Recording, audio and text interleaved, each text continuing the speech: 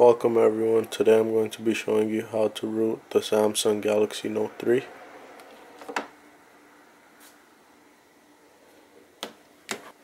So to get started, we're going to drag down and open our settings. And in the settings we're going to click General. So once we're in General, you're going to go down and click Security. In Security, we're going to check mark unknown sources. You're going to get this message and click OK. So now we're going to go into our internet browser, go to Google and search Towelroot. Right here. And on Towelroot, we're going to open the first one, Towelroot by GeoHot. Once it opens, we're going to hold down this icon and click Save Link. Once you click Save Link, it's going to download right here, tr.apk.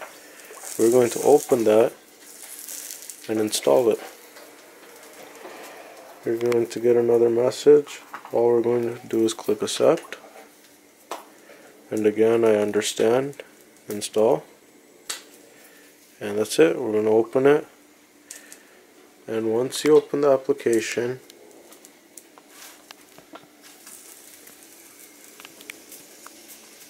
you're going to click Make It Rain.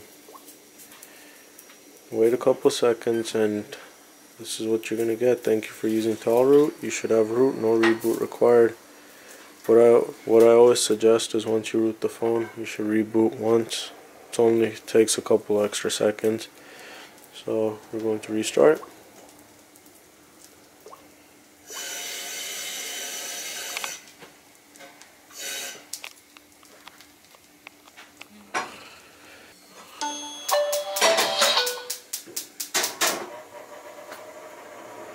Phone has restarted. And now we're going to open up our Play Store. So once we open up the Play Store, we're going to search SuperUser.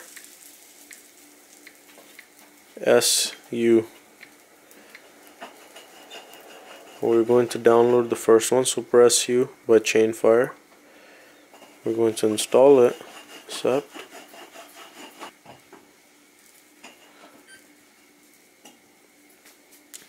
So after it's been installed, we're going to open and we're going to continue with the update. And since I don't have any recovery on my Note 3, we're just going to install it normally.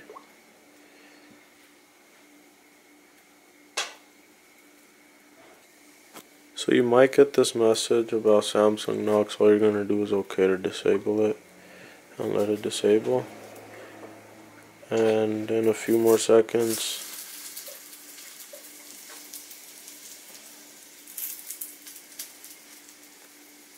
so if it's stuck on disabling Knox for over a minute, all we're going to do is restart the phone again.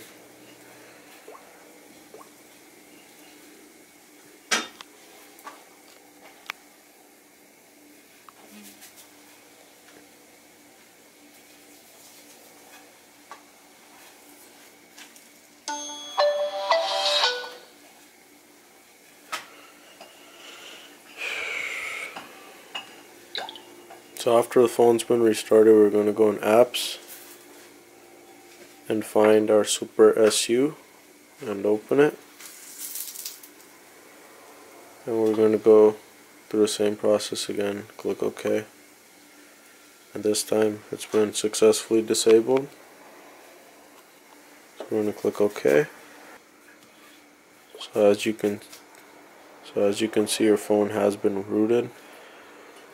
And that's how easy it is. You don't need any computer. You just need your phone. That's about it. Thank you everyone.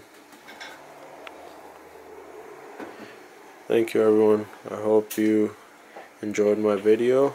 And please don't forget to like and comment and leave any suggestions, and if you do like my videos, please don't forget to subscribe. Thank you.